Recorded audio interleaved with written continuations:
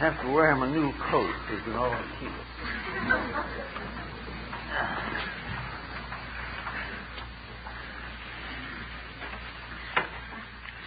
We have an interesting subject this morning that comes to our attention frequently. Nearly every male brings a request for an introduction to a reputable religious teacher. People want to know where to go, who to find, what to join and what not to join. These letters come in constantly, and also phone messages and personal requests. As you probably realize, our organization does not carry on that aspect of the situation. We do not endorse and we do not support any particular individuals or groups. And the support for this point, I think we all need to understand rather carefully. In our search for realities, we have to depend upon some rules, some pattern of plans, purposes, requirements, and fortunately there are such rules, and they are the same in all parts of the world. The teachings of the Arhats of China and the Adepts of Europe, the alchemists, the Gnostics, all of these different groups, the esoteric sections in all cases are the same in principle, and very largely the same in practices, for the simple reason that, like the science of medicine, wherever you are, if you have a certain ailment, you have to take the remedy that is indicated. And anyone seeking truth must follow the path, must follow the ancient, eternal, unchangeable way, because it has to do largely, in fact completely, with the individual himself. In the adept tradition in Europe, we have the alchemistical disciplines, the series of processes which lead to the transmutations of base metals. These metals being represented by the planets and by the chemical formulas that are found in the ancient alchemical manuscripts. In the Asiatic side, in Buddhism, or Taoism, Confucianism, Hinduism, we find also that arhatship or adeptship is the result of a specialized discipline. It is a process dependent for its success upon the individual himself. In the Eastern and Western systems, we have the human personality divided into 4 distinct levels. These levels manifest in our physical life as faculties, powers, functions. The lowest of the levels is the physical. Above that is the energy field. Above that is the emotional sphere. And beyond that, in turn, is the mental. These constitute a ladder of 4 rungs, up which the neophyte must climb in order to reach the higher atmosphere, which is the quintessence of the alchemist, the pure Buddhi of the Buddhist philosophy, the symbol of perfect enlightenment. Now, in order to understand this, we must also realize that no one can grow for anyone else. There is no possibility of shifting the responsibility of growth upon a teacher, upon a formula in the ordinary sense, or upon any group of factors. Growth is simply a process of growing. Now, we are all, as non-initiated souls, like children passing gradually from adolescence to maturity. The great teachers of the past instructed us. They were our ancestral guides. Now we must start out on our own. And one of the problems that we face in the present generation is this matter of trying to help young people to go out on their own. First of all, they are going to anyway, because parental influence is no longer strong enough to hold them. You can teach them whatever you want to, but in the long run, most of them will do what they intend to do. Maybe some of them will have difficult experiences and will have to grow through suffering. Others find themselves more independently and become highly desirable citizens. but each has to find its own way by means of the characteristics, the basic integrities with which it is endowed. So when we start to work with the problem of teaching, to try to find a teacher, we know that all a teacher can do is to tell the individual to do certain things. He cannot make anyone do these things. And he can only say, if you wish a certain result, you must be set in motion the causes which will result in that effect. If you are not willing to cause it, you cannot have it. No one else can have it for you. The gods will not bestow it. Each individual must earn his own destiny, must fulfill the plan for which he was intended, as part of a system that has as its objective the enlightenment of everything that lives. This enlightenment, however, is a completely individual responsibility.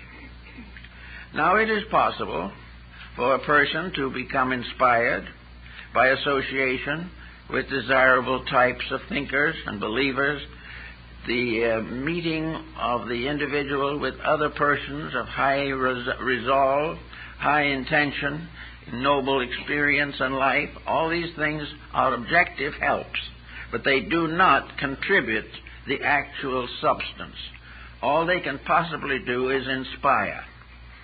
This is all any teacher can do, is to inspire the individual to do his own job. And anyone promising other than that should be approached with due caution, because of the fact that though most people are looking for someone to give them a painless solution for the mysteries and miseries of existence. We want to do mostly what we please, but we want to find a way of doing it and escape the consequences of our mistakes. This is just not possible. And no matter how much is claimed, the fact remains that each individual must live out his own pattern of purposes.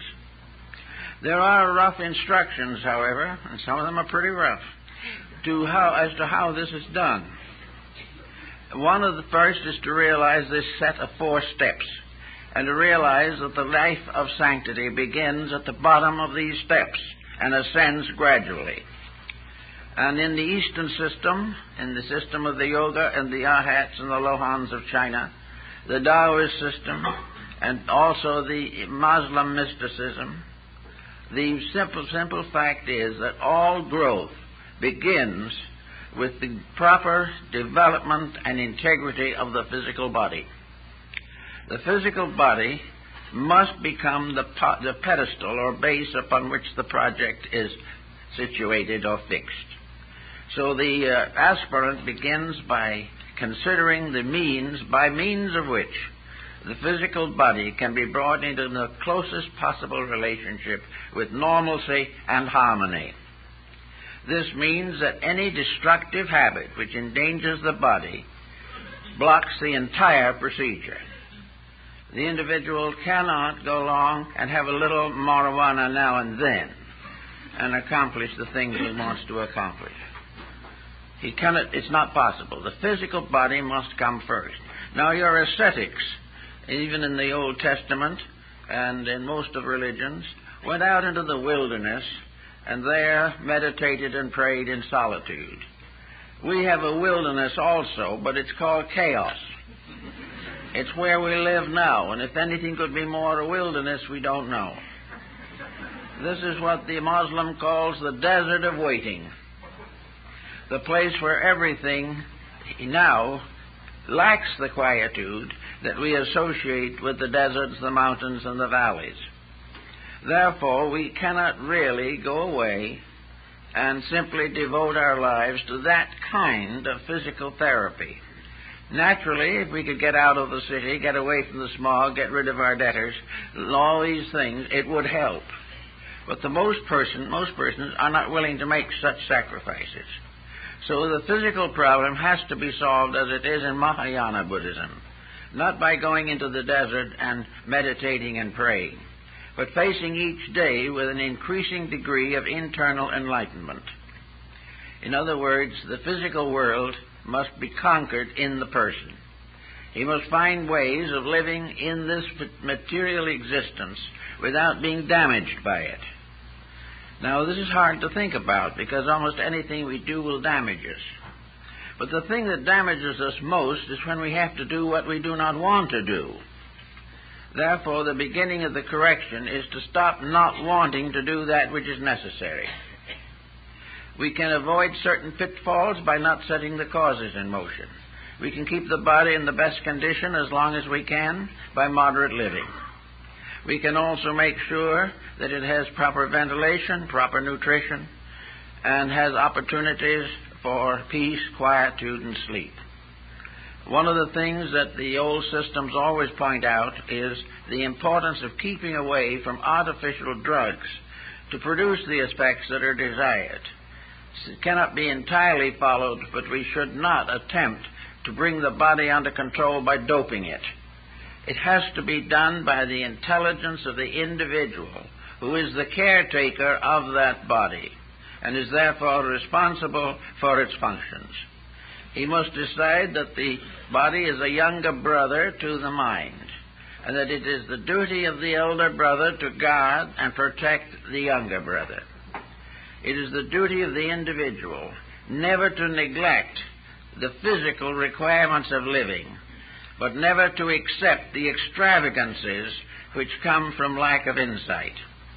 The great life, the enlightened life, must be normal, but it must also be simple. A simple and direct life. Extravagance has a tendency to damage the body as well as the rest of the organism. The process of living in this body only to use it for the fulfillment of self-centered ambitions and purposes is wrong.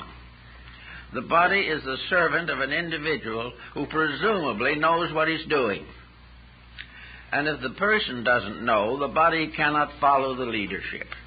And without leadership, the body falls apart. So the beginning of the road that leads to enlightenment is to settle down quietly and take whatever time is necessary to make a friend of the body for the first time perhaps in our lives. Make the body a valuable and important member of our personal collective. Give the body its rights and its dues. Do not dissipate it. Do not damage it. Do not exhaust it on useless enterprises. The body is willing to be martyred to a great purpose, but never to a small one. Therefore, the body must be considered first. This means a gradual modification of many attitudes that we have. Luxuries may be more damaging to the body than they are of use, but the body endures them because the mind or the emotions wants them. And wherever the mind and the emotions lead the body to excess, there is damage. This must be carefully watched and regulated, or we will get into trouble. Now, beyond the body comes the second area, which only is workable, usable, and possible if the body has already been brought into order. We must ascend, always building upon a solid foundation. Until we have solved the lower, we cannot pass to something higher. Assuming we have regulated the body, that we have given it all that it needs, but never for a moment sacrificed its well-being for some other purpose of our own, unless that sacrifice is justified by moral expediency, by the need to give something beyond our normal. The individual who gives their life to save another life has not disfigured the body. They have given it to a purpose that is higher. That which is higher is always the basis of the realities and the right values of things. But assuming that we now live simply, that we are not subject to extravagances, that we are not dissipated, and that the body is not disturbed by any external situation, that the body is not working for something, not working for something that is worthwhile, that it is supporting an extravagance of the mind and not the need of its own integrities. So the body being settled, we pass to the second level, assuming that the body has now been disciplined as the first step of discipleship. The energy fields of vital body, etheric double of the physical, is the source of our supply of life force. It is that which animates all things and makes them alive. This aliveness is primarily turned downward. It is the aliveness, the vitality, which protects the body and makes it capable of receiving into itself stress and strain from higher causes within its own structure.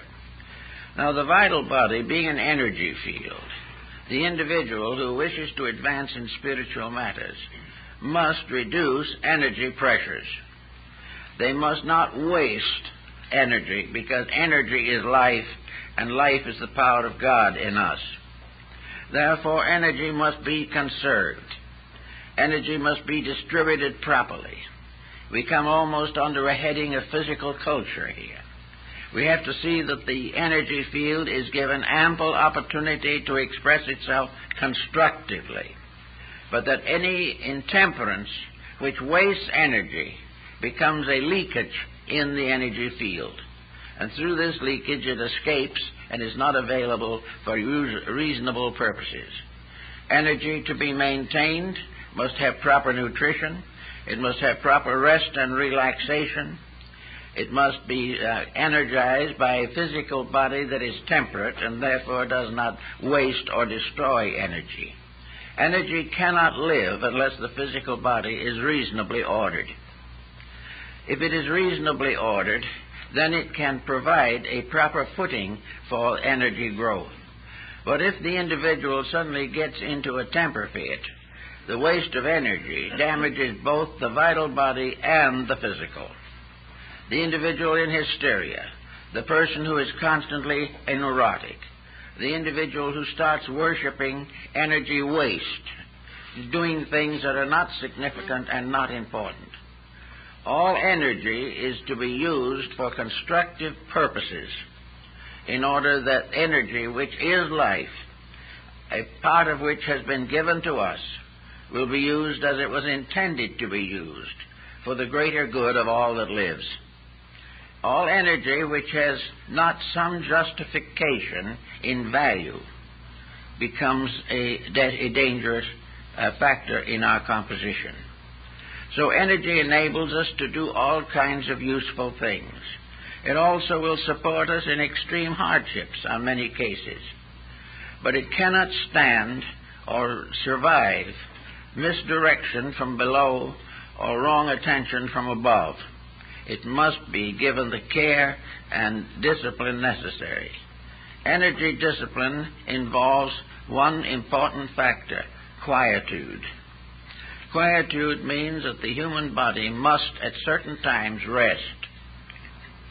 If the energy does not remove its pressures from the body, then the body cannot rest, and the least we can expect is fidgets, and they are no good either. The individual who can't sit still, who can't keep quiet, who finds it impossible to do simple things in a simple and efficient manner, the individual who has to exaggerate all actions, and finding themselves highly nervous, must take a sedation. This type of thing is deadly to the development of any higher faculties. If the individual wishes to remain on the level in which these things are done, he has the right. No one can take it from him. But if he wants to be better than he is now, he must correct the mistakes that burden him now. He must have motives, purposes, and ideals stronger and better than those which he has been nursing in the past. So he does everything possible to use energy wisely. He may feel that it is an eternal factor, that he will always have it, but he will find that this is a mistake. If he wastes it, he will not always have it. The body is itself a fallible thing, and to make it useful, helpful, and constructive as long as possible, its essential resources must be conserved. One of the physical forces and sources of energy is nutrition. So this comes into this pattern: proper nutrition. Nutrition that is not fatty, to nutrition that is based upon, as far as possible, a full understanding of the requirements of the body and its nervous structure. Nutrition is very important because without it, the individual has no foundation upon which to build. Therefore, the first problem is to get the body into physical condition that is suitable to become a living temple. And the second step of the problem is to create within this living temple an atmosphere of divine presence, the energy being the presence of the infinite within the structure of the finite. This, and then, if it is accomplished, if the individual finds that he is able to make these corrections and never waste energy, wasting energy can be simply the support of a poor cause. It can be talking too much when there's nothing to say. It can be almost anything.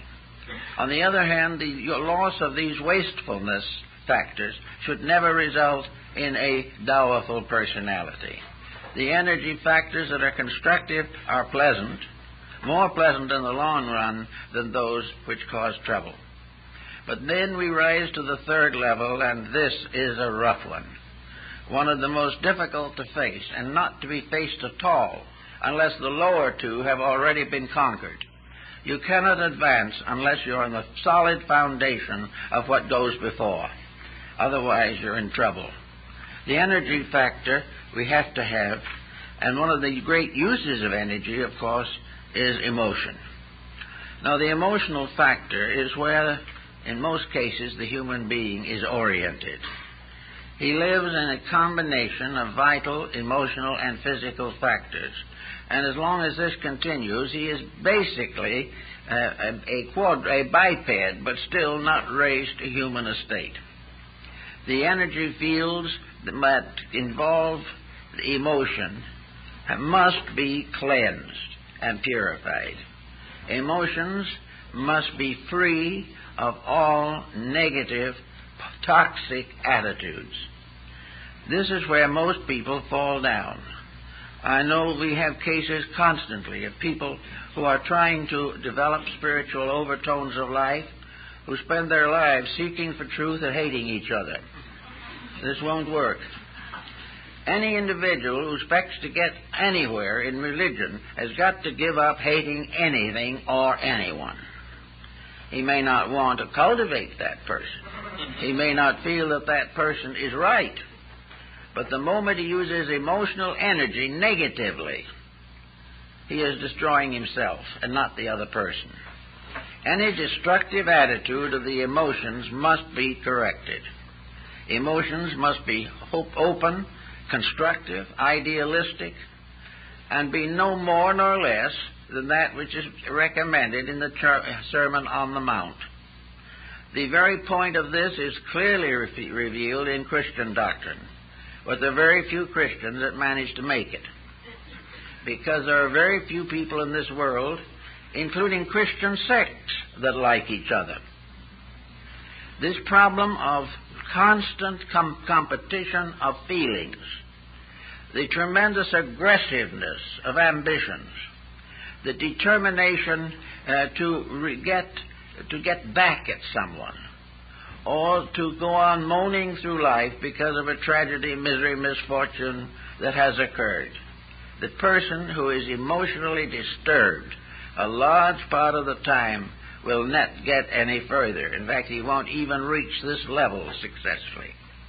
He won't reach it because the entire magnetic field, the various chakra centers and so forth involved in development cannot react constructively to negative human attitudes. The individual can assume that he is going to make it anyway, and he is going to try perhaps and find a teacher who will help him to be enlightened without correcting these faults. But he will find in the long run that he has simply deceived himself. There is no answer to improvement except to improve. There is no way of being better than we are now except by becoming better than we are now. And if we want to be more than we are now, we must build upon a foundation of solid achievement. Otherwise, the entire problem becomes a travesty. Now, in religious organizations, we find a tendency, especially in modern times, to overlook or gloss over lightly these problems of conduct in relationship to spiritual growth. We are more or less invited to believe that if the person joins a religious organization, this does it. That if the individual gets up and claims that he is going to be a good Christian or a good Buddhist or a good Brahmin or a good Jew, that the affirmation does it. This is not true. The individual is never any better than his own conduct. He is never more advanced or more spiritual than the dignity of his attitudes toward life. Therefore, in the problem of searching for a teacher, we have to realize that our ulterior motives must be very clearly and carefully found out and corrected. Why are we looking for the teacher? Most people have very simple answers. I got a letter not long ago. The individual said, I've been miserable all my life, I'm half sick and I'm neurotic, and I want a way out to something better. Well, now that's a common kind of appeal, and you respect it. It is something to respect. But the only way this individual can get what they want is to change themselves.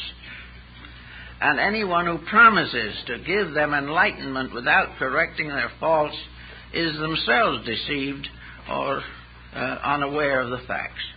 How can we change a person who is resolutely determined to stay as he is?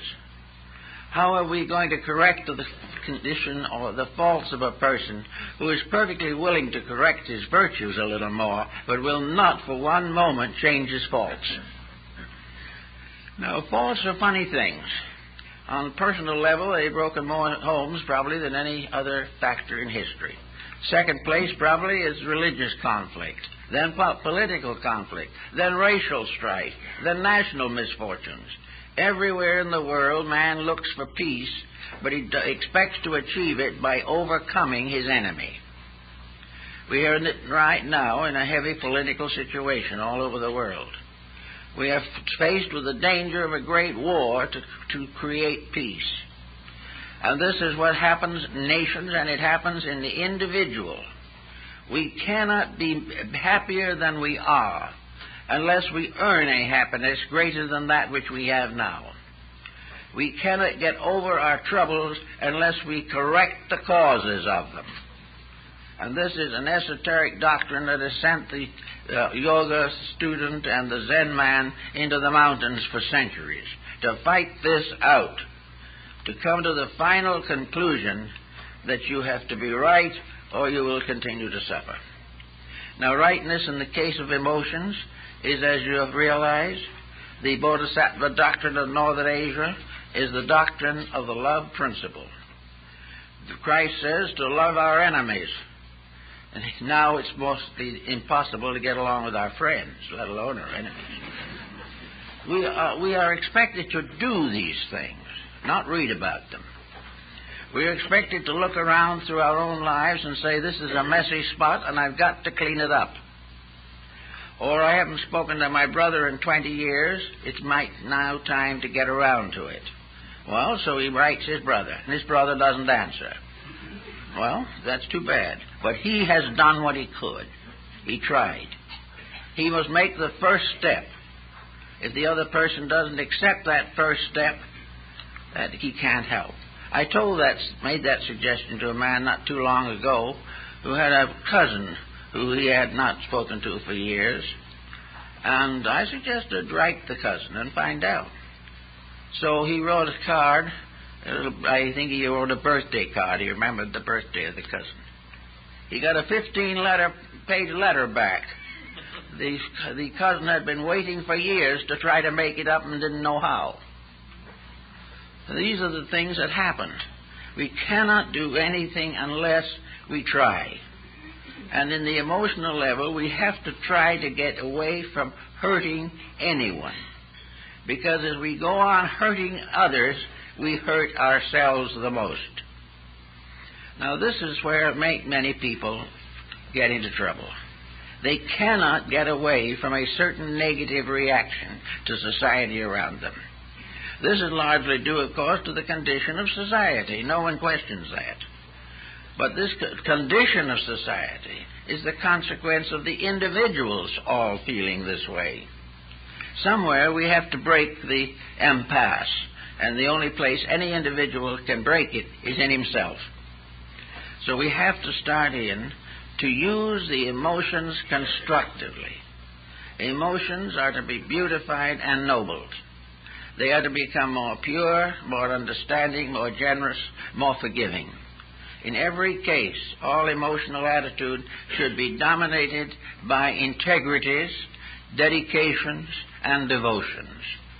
There should be nothing in the emotional life of the person that is a cheap compromise with principles. If he is compromising, then the problem won't get any better, and illumination remains far, far away. So the person, instead of taking lessons or trying to meditate their way out of their problems, should sit down and say to themselves, I meditate every day. Can I say honestly that every day that I meditate, I live better? Am I depending upon spending a time in affirmation or positive thinking and then going out and doing exactly what I did before? There must be no interval. The Swami Vivekananda pointed out definitely that there should never be the slightest inconsistency between meditation and its attitudes and the conduct when not in meditation. Meditation is a way of life, and a proper life is in meditation through all waking hours. Not in that, sacramental way, but it's simply a kindly, gentle, well-wishing for all that lives. Emotion also has to be fought out on the plane of selfishness. In these days, selfishness has become so important that we permit it to influence and undermine our integrities. The individual feeling that he wants to do something, feeling that he wants freedom, walks out on a home. The individual feeling they want to have greater estate, walk out on their family also. Everywhere the individual is thinking of himself only, what he wants to do, what he wants to be, and the magnificence of a career of his own choosing. If we watch the papers and watch the records carefully, we will see that nature itself is already stepping in to prove that this attitude is wrong. We've used it for years, and the world is in the worst conditions it's been in recorded history. The great freedoms we talk about have made us slaves to freedom. The great dominations of each other that we've talked about has produced a world of slaves. And most of all, we are the slaves of our own attitudes. So on the emotional level, it is necessary for the individual to control his own life in a friendly, loving manner, to try to do the best job he can under the circumstances, never to get the most he can for doing the least he can. The moment this happens, a strange spiritual barrier is raised which we don't recognize. We don't know about it. But it has put a block on our thinking and our understanding. And while it's there, we can't go any further. It is for this reason that in the ancient wisdom teachings, the corridors and byways of the underworld, where we are all struggling, were also beset with evil spirits and monsters and dragons and all kinds of horrible and frightful things. These frightful things are wars and pestilences and disasters and plagues, all these things, and the little private antagonisms of people that go from one generation to another, passing on a hatred the cause of which is forgotten. All this type of thing is part of the emotional life, and the emotional life should be simplified into kindness. In the Buddhist philosophy, the Lord Maitreya is the next world teacher. The word Maitreya means, or when translated, kindness. Therefore, kindness is the next great avatar that must come to redeem the world. And wherever kindness ends, it must begin with us. kindness is something that must so dominate that all negative attitudes and negative feelings are simply given up as useless. And the person finds that in kindness and forgiveness, that he will have a great sense of warmth, of integrities, of kindness, of fineness within his own nature. Otherwise, he will continue to live under the shadow of old memories, old bitterness, and this and that. Also in the emotional realm is the problem of emotionalization of our own conduct. We look back upon a life that we have lived for many years. We realize that in that life we have caused trouble and we have been troubled. We have had a difficult problem raising a family. We have had divorce or damage to our home and domestic relationships. We were left orphan or put out to adoption. All these things happened. Or perhaps we were spoiled, given everything we wanted, and brought up to believe that we live for the principle of fulfilling any appetite that we feel. This, again, is a great detriment. But in all problems, we have to look back upon the emotional background of ourselves and remember how we felt and why we felt, and say to ourselves very simply, are these old emotions still hurting us?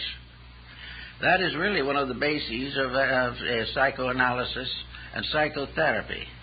Most people who are neurotic or frustrated are in trouble largely because of their own memories. Memories that hurt. Memories that seemed unfair.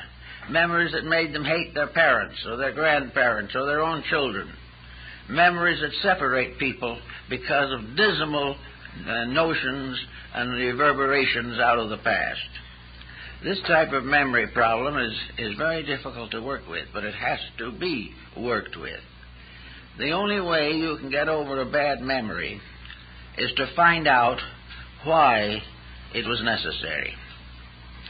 If the individual could take the memories that he has and transmute them in terms of experience, he would find that everything that happened to him was tremendously important, and he might be grateful indeed for circumstances that he now regards as terrifying or terrible. Each thing that happens to him was an opportunity to grow. Each misfortune is an opportunity to rise to a higher level of personal integrity. Each heartache is the possibility of transforming this attitude or this emotion into a great and deep recognition of universal unity of life. Each person can take his own memories, and by understanding them correctly, he can use them to grow with rather than to allow to hurt him. Nearly always a memory that hurts is a memory of an action that we have never learned to understand, never learned to affect, and never learned to get along with. So we have these problems on the emotional plane of life, and we must come out of it with a kindly attitude, a willingness to bless regardless, and a perfect willingness to see others succeed more than we do, advance better than we are, and take life as a series of disciplines in which integrities do work out. We find time after time that the individual who has had bad times and has lived through them successfully has become fortunate in all respects. It is a case of living through it and growing with it, and not allowing oneself to turn into a dope addict or an alcoholic because of a miserable childhood. All of this is an emotional frustration. It's there, and maybe the individual in any certain case may not be able to handle it in this embodiment. But if he can handle it and doesn't do anything about it, he has no right to say that he is searching for a higher level of understanding and insight. Or if he says he is trying to, he should take into consideration that he will never make it until he changes himself. Now, beyond and above this, we have the next level, which in Jnana Yoga represents, in a sense, wisdom, the mind. Now, the mind is probably the most important weapon, instrument that we have, but it has much the quality of an atomic bomb by which it was brought into existence. The mind is an attitude of individuality. The mind separates the individual from all other individuals, at the same time that it bestows upon him the ability to recognize a possible kinship with others. The mind itself is a separating force working mostly downward into the material life. It is the reason why some people are paid 10 times what they're worth, simply because the mind has caused them to become indifferent to integrities. The mind can cheat and justify it if ambition is strong enough. Therefore, the mind is the power of the individual to compete successfully with other individuals. It is the power of a nation to compete with other nations and the instinct to do so. The mind is forever seeking and conspiring to advance the estate of the person, not the estate in terms of divine insights, but the estate in the terms of physical success. And yet the mind is not that negative an instrument, is not intended to be so used. The mind is the basis of a contemplative justification of life. The mind is the thing that will enable us to sit down quietly, see why we are wrong, how we are wrong, and what happened to people who made the same mistake from the beginning of history. The mind is a philosophical instrument. It might remind us of the fact that we can't lie today any more successfully than they lied in Egypt 3,000 years ago. And we cannot have a selfish way of life now any more than we could when the Roman Empire fell apart. The mind gives us the realization with a strong proof factor that integrities are indispensable to security. The individual who endangers the security of others is endangering his own. And the individual who assists the development of others is contributing to his own development. Because he must, in order to develop, have an environment to develop in. He must have others around him to develop with. He must have opportunities to learn, to grow, and to understand. And if he becomes isolated by his own selfishness, intolerance, aggressiveness, all these factors, he is left naked to his enemies. So the mind is something that someone may say would be a good basis upon which to discuss the problem of a teacher, what we need in the form of a proper instructor. A teacher in this case must be as it is in school. A teacher teaches arithmetic, he teaches geography, teaches history, and a little grammar. A little weak on the grammar at the moment. But the fact remains that the teacher passes along the instruction that has been accumulated out of the past. Now, this instruction is useless and worthless unless its morality is recognized. Unless instruction shows why people got into trouble and shows how they got out of it if they did. If instruction doesn't teach us to correct our own faults, develop our own virtues, and establish an integrity in life, then this instruction is worthless. And more or less, this is what is happening. The instruction teaches us now how to buy and sell stock. It teaches us how to get more money by the hour for working, if we work, and when we work. It gives us the opportunity to build a great career, which will end by having a yacht somewhere in the Bahamas. It does all these things that consequently come to be regarded as the perfect evidence of the power of mind over matter.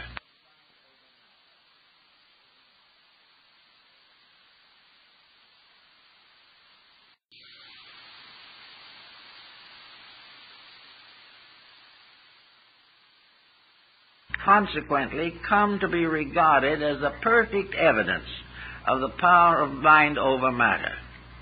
It is the perfect proof that constructive thought can make us rich. But are we going to be constructive rich? Or are we gaining this wealth by the compromise of constructiveness? The moral value of the mind is of the greatest importance.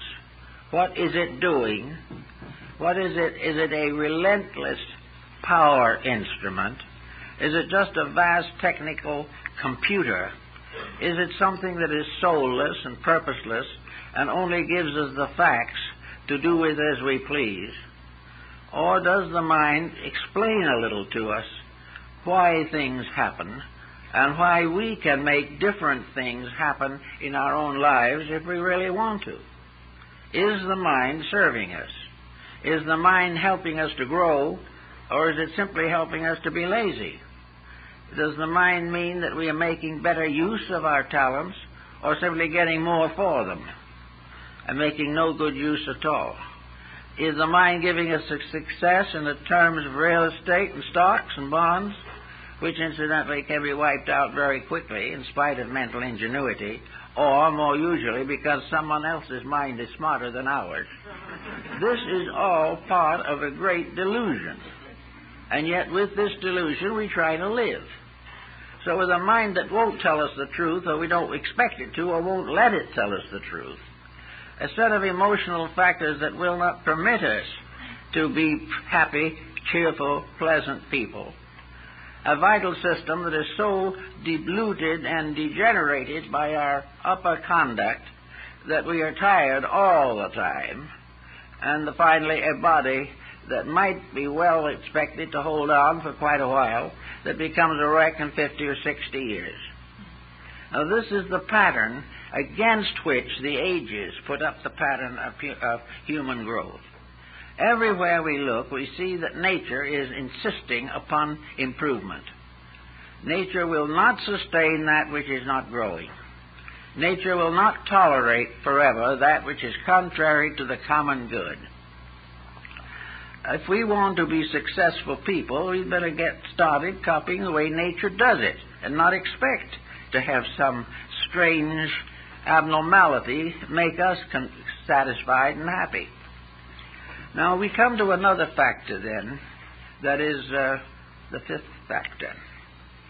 We can call it what we want to. The Buddhist calls it Buddhi, or the Bodhi of upper intelligence. It has sometimes been called the divine mind. It has been called the upper mind, the psychic mind, the soul mind. And perhaps the soul mind is about as good as anything we can find to call it. This is the censor. This is the power of the soul, which can never rest while the organisms are corrupt. The soul is that which is a small, silent voice, but it's there forever. It is something that finally forces us to recognize that we are not doing what we ourselves really want to do, that we are buried in the confusion of our own ambitions. So the problem of the soul becomes something that is higher than mind. The soul deals in finalities. The soul can ask the individual the simple question, what is all adding up to? All the things we do, are they all ending in the graveyard? Is materiality an acceptable attitude? The mind, under certain conditions, particularly if it moves in a sophisticated set, will say, yes, I can be an atheist. I don't necessarily believe in anything, because if I believe in something, I'm apt to have some of my ambitions curtailed. If I believe in God, I cannot do these things which are disobedient to every record we have of divinity, therefore let's eliminate divinity. They believe this. They say that the universe is what we make it every day, nothing more, nothing less. It's a machine. And it's a kind of a computer that apparently makes as many mistakes as our new computers make. And that's numerous. But the universe is not a computer. The universe is a mass of obvious intelligence. It is the most supreme example of a wisdom beyond comprehension by man. The universe is a tremendous living organism which, in spite of anything we believe or do not believe, is always right. We cannot break its rules. They are bigger than we will ever be. We have to live within it. Therefore, the psychic part of man, the soul, says very simply, What is a man worth when he has lost all his worldly goods? Answer, he is worth exactly what he was before. The entire problem of success as we know it, within very moderate and normal conscientious details, may be necessary to our survival here. A reasonable amount of endeavor, a useful and fulfilling career if possible, an honest day's work honestly done, no one doubts or questions. The question is, to what degree are we using these instruments that have been given to us simply to add to something that adds to nothing? How are we going to do, what are we going to do about the yacht and the Bahamas when we aren't here anymore? And how long will it be? Many individuals seem to act as though they were going to live forever, and then mistakes cut them down, mistakes of their own making. So why should we destroy our integrity, corrupt our families, destroy our civilizations, impoverish humanity, leave half the earth starving to death, in order that a few, or even more than a few, can do something very important now, like amassing a great fortune? What is it all about? Before the individual can hope to go on to the esoteric worlds of thought, he's got to think these things through. He's got to come to the final conclusion that he must clean the inside of his own cup. He must see that his own life is as far as is humanly possible, brought under moderation, under a conscientious use of what he has, and a continuous dedication to the service of his fellow men. These are the things which, to the gurus of old, were the indispensable values. Now, the Indian gurus who had their disciples have become a legendary kind of group. They were persons who became the spiritual parents of young people to give them a training or an insight or an understanding. Very often the young people went and lived in the ashram or in some hermitage where the guru lived. They lived a very simple life. They lived a very quiet life. And they lived constantly in the presence of a person who was beyond the temptations of mortal life. The guru was a living embodiment of the teachings that they hoped to come to. The guru had no material possessions. All his worldly goods was a lota, a bowl which was to be his begging bowl. He had a few little strips of cloth, a bead or two around his neck, a dhoti around his waist. This was all the material possessions he had. He lived only to help and educate and enlighten his disciples. Therefore, for these young people who lived with him for 5 or 10 years, day or night and night, he became a living example of being exactly what he taught. Now, this is very important. He gave the example of no exploitation. He offered nothing to the disciple except the right to grow. He offered no satisfaction, no end to personal problems, but only a quietude which would cause these problems to solve themselves. The guru was a living example of what is accomplished by simply being in the world but not of it. And the disciples who came to him became teachers in their turn. They were there in order to learn to become servants of human need. There was never any discussion of great establishments. The great work was the simple work of living true to principle and bestowing this vital experience to others who came after. Now, it's hard to do this in our modern civilization. We know that, because the old days are not with us very much anymore. And young people gathering for various religious purposes have not the background. These two students that came to the gurus came from families that had religious domination in thought and philosophy for maybe 50 generations. We have nothing like that today. We have no way of classifying or finding out just how to judge the validity of various paths that seem to open. But we can do something. We are not powerless to make certain decisions that are really useful to us. One of these decisions is that we can be slow to become involved in an organization or in a teaching which we know nothing about. We have the right to observe. And those who desire to join an organization must not and should not be over-influenced by promotional material or things of this nature. The individual who is wise in these matters will do well to observe this group of people very carefully and probably hold decision for at least 1 year. If during that year they have evidence of the integrity of those people, the dedications that they have to the higher principles of life, that they are free from ulterior motives, and they are free from emotional combativeness, they are neither worriers, nor fearers, nor hopers, but they are workers. If in the end of a year it proves conclusively that this group is getting along well together, that kindness has been born among them, that friendship is their common term, and that they are dedicated to a purpose that is commendable. At the end of a year of observation, the individual may feel that he can decide wisely whether or not this particular group is for him. The same type of thing occurs in connection with individual teachers. They should be observed. Their motives should be analyzed. The individual should try to get over his terrific pressure to get spiritual quick and find out whether there is any substance in the matter under consideration. He must try to gradually get away from all inducements that are offered to him that are not part of the integrities of universal truth.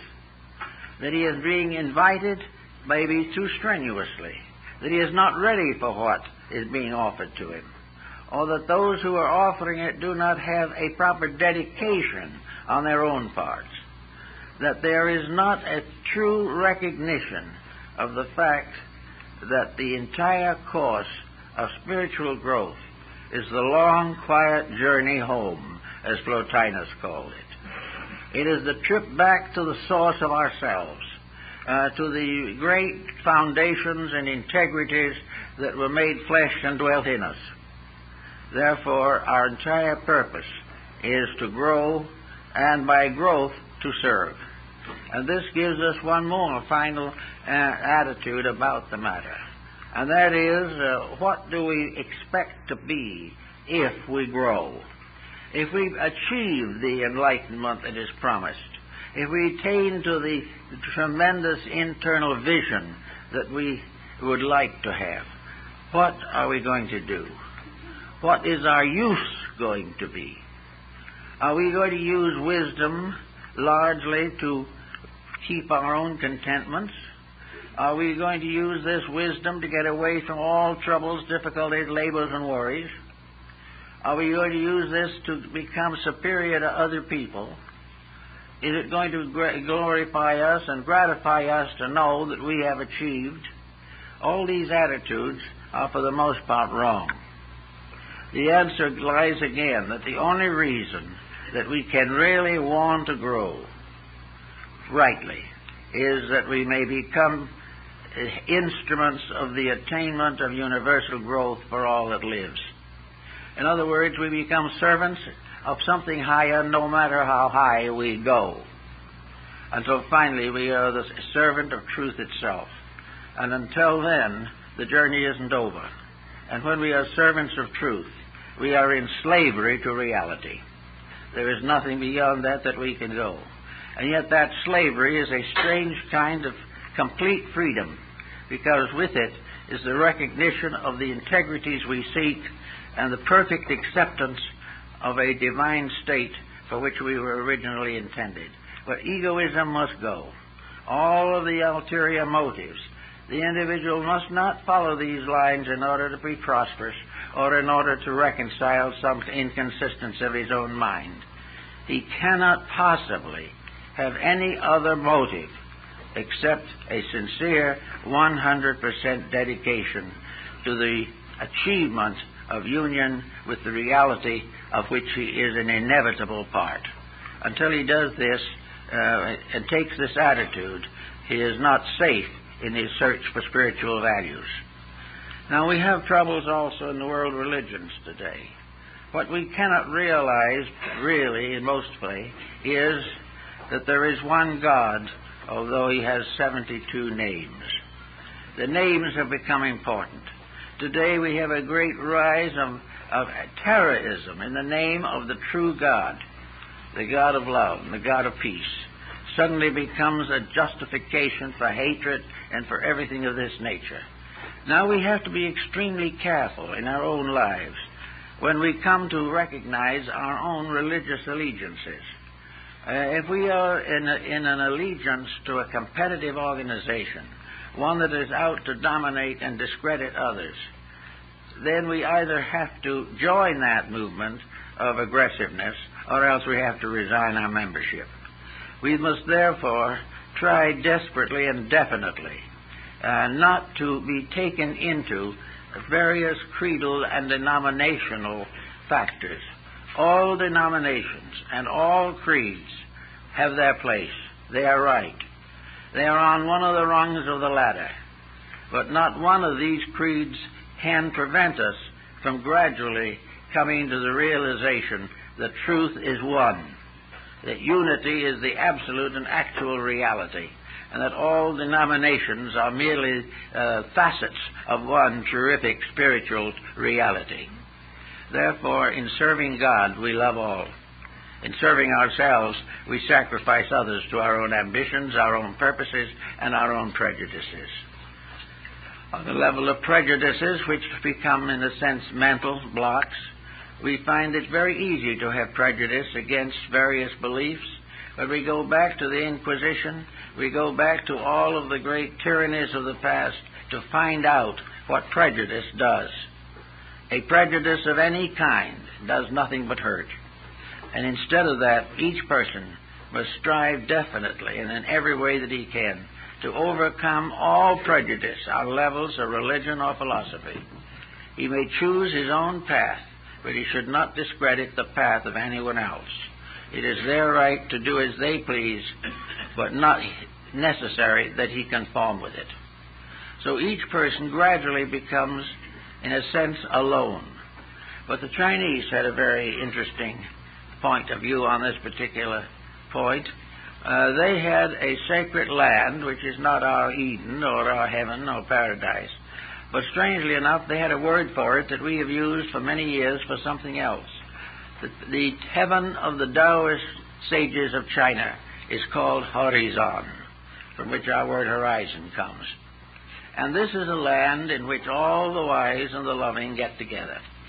And they go in little ships, their own souls, to this great and beautiful garden world.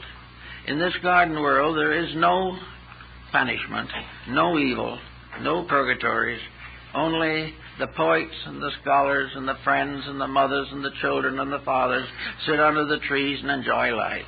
And, strangely enough, it is probably one of the few post-mortal state in which everyone is still studying.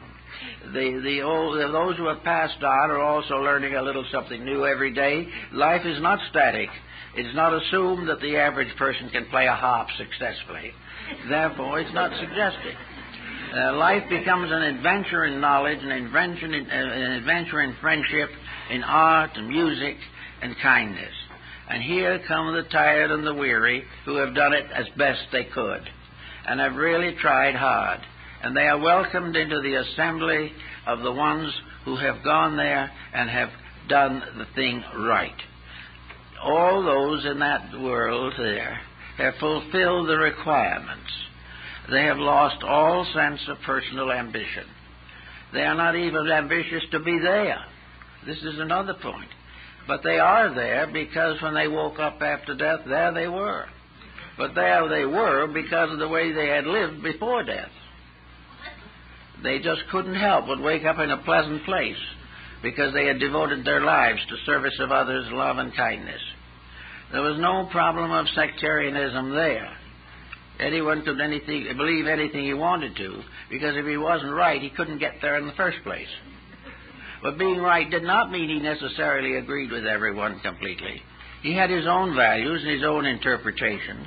Therefore, there could be some wonderful discussions and conversations, and the various members could get together in little groups and discuss the eternal values of things.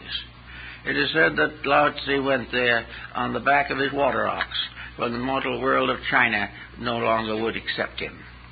So everywhere in this philosophy of ideas, there is a reward, and whether it is horizon, the land beyond, or simply that which is beyond our horizon at the moment, we are all working towards one thing. We are working towards happiness, friendship, kindness, and love. We are working for a better place for our children and their children. We want to have happiness for them, because only in the happiness of others can our own happiness be established. We want to live straight and square and fair, and we would rather live very humbly than compromise the principles which are the basis of life. So under those conditions, the person can attempt to enter the path of wisdom. He can find the way of teachers, the way of knowing what to do. But in each case, the teachers come only when the individual or the disciple attains a certain level.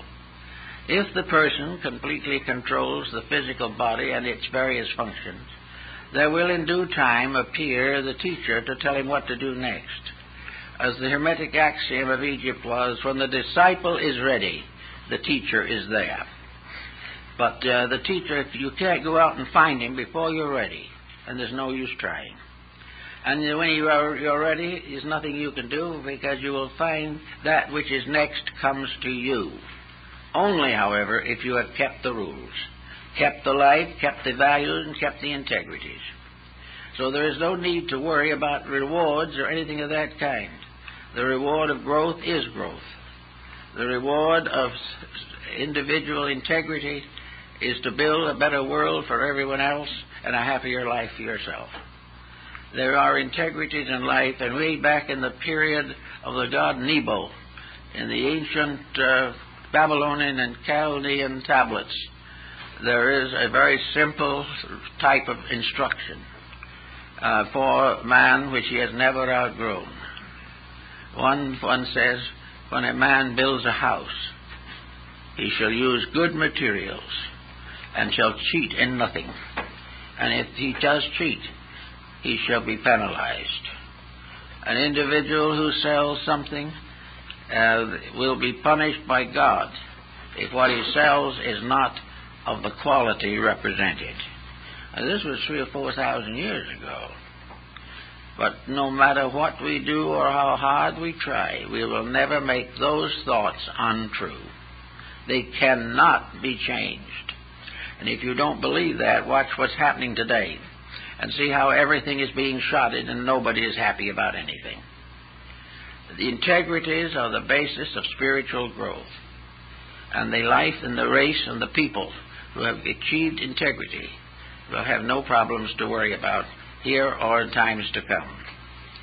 So don't worry too much. If you're interested in finding out a little bit about the integrities of life, history is a good start. It's very impersonal, and if it's well written, it tells you what happened to other people when they did the things we are doing. We will learn when they did it right what happened that was good, and when they did it wrong how punishment was inevitable. From these things and from the study of comparative religion, you will come to understand the principles of integrities. You will come to understand the importance of the realization of universal brotherhood. You will come to the realization of the importance of accepting the normal responsibilities of life, not only with resolution, but with joy. That everything that is necessary is right, and that it is our privilege and opportunity to understand these right things and rejoice in them. We should not feel that a virtue is something we must sacrifice much for. A virtue is something that will help us not to sacrifice our entire life for nothing. So all these points and principles are part of the problem of teaching. Now, what shall we say about how you're going to recommend this to somebody? I think the only way to do it is to realize that in the world today there is an abundant literature by various religions of all times, by means of which the individual can get a brief summary or an elaborate discussion of the great integrities of life and the moral values which mankind has experienced through thousands of years of life. These various instructions will tell the person what good people have thought, what wise people have tried to live, and it will also help us to realize why today we honor and practically deify a handful of great dedicated spiritual persons who have become the foundations of civilization and of everything we hope for, everything we believe. We remember Jesus, who had no place to lay his head, but today is probably the most universally honored of human beings. We believe and recognize the great values that have come from dedication to principles. And we realize that these dedications are not dead, that we will never be so wise and scientific that we can get along without honesty. But all real science will lead us back to honesty. We must gradually recognize the use of knowledge. Knowledge is to prove to us the things we need to know, not that we hope, but that which we know. Therefore, science is to give us a new skill to understand the universe so that we may obey it and venerate it. Art gives us a new instrument by means of which we can picture forth our own inner interpretations of universal beauty. Music is indeed the music of the spheres that Pythagoras heard. It is the power to put all arts into a harmonic relationship. Music is the symbolism of universal harmony, and when it is variously distorted, it destroys its own consequences. Healing is the art of helping to restore the balance of the body, but is not possible to be completed without the unfoldment of the internal resources of the soul. Law is in order to keep us in a reasonable relationship with each other. Laws are most of them devised from ancient sources, and while these laws are naturally and properly kept, they are useful and significant. But when they are carefully intellectualized and integrity is taken out of them, they become a danger to our lives. All forms of knowledge are in themselves good, but the perversions of knowledge are now deemed necessary to success. And while we consider to do it this way and keep on making these perversions, we shall continue to fail, because the success is in the integrities and not in the breaches of integrity. So all the forms of knowledge that we know can help us to become aware of the one knowledge that is necessary, that we are creatures on a long journey through the caravansaries of this world, that we are wanderers in a strange desert of waiting, but that we are in a way wonderfully guided by the wisdom that has been given to us. We are in this world, but we are not destined to stay here. We are not here to become the source of great monuments on the physical plane of life. We are here in a great system of instruction, divinely inspired and divinely maintained. We are all at school together. Now we're in the kindergarten or one of the lower grades of having a little trouble. But someday we will become grade school teachers. Then we will become instructors in high schools. Then maybe we will be professors in colleges or universities. Those are the degrees of our hatship. That is the degree of the esoteric order of things, that we shall rise to higher levels, but always to serve and to teach. But in all this teaching, everything depends upon one point, that all we can actually teach is to inspire the person to grow by virtue of his own integrities and his own potentials. The person can grow because the potential for growth is there. The inside is divine and it's going to come out. But in the meantime, these professors and so forth, the great world teachers and all the others, can only remind us that if we live the life, we shall know the doctrine. It will give us the courage to go and work on ourselves, and using their example as an inspiration, attempt to do that which they have done so faithfully. All of this is part of how to grow. And I think if we just become a little more discriminating and not too enthusiastic, we can observe for ourselves those types of instruction which are useful, normal, and proper, and at the same time can avoid involvement in something that we do not regard as proper. We are all searching, and we haven't the discretion to know always what is best. But if we always say to ourselves what is kind, what is good, and what is inspired by the love of God and our fellow men, and is without exploitation and without ostentation, we won't be very far from the facts. So we hope each one of you, under this type of thinking, will be able to solve some of these problems for yourself. Thank you very much.